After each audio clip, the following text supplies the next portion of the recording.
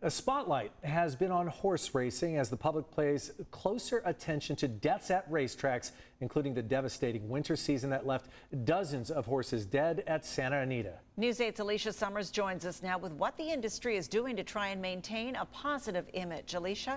Well, horse racing has traditionally been seen as fun and innocent. Some degree of injury is expected with any professional sport. But to a growing number of people, recent tragedies are changing the image of horse racing.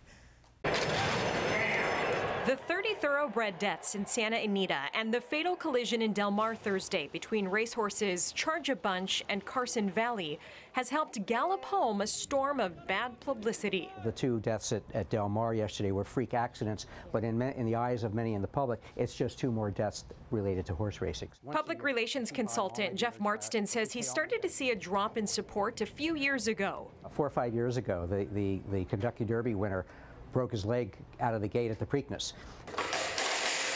Horse trainer and owner Kim Mars. We want these horses to go out there and compete, be safe, and we want them coming back home to us.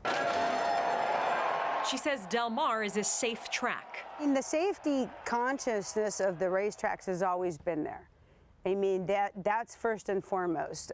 They want the horses, obviously, not to get injured or hurt, because that's not what we're about. A spokesperson for the track says it had 7 deaths last year, and in 2016 it had 12 deaths.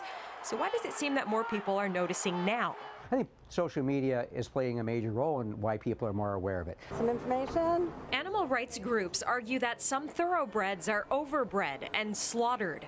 Witnesses have reported seeing steeds drugged with banned substances to increase performance before grand races and given painkillers to make them impervious. Mars says that is not true. We are allowed to use race day medication, which is Lasix right now, and there is a systematic format where they're going to downplay it. We are at a minimum on that. It's no secret this sport involves high gambling stakes and a lot of pressure to win. Now more people are looking at it in a different way. It may be that the spotlight is now more on the industry, and the industry understands this. The industry understands that they're now under a microscope. And as education is key to changing any image, and typically Del Mar has done a good job with that, explaining to the public what they're doing to fix any problems. Barbara Lee? Alicia, thank you.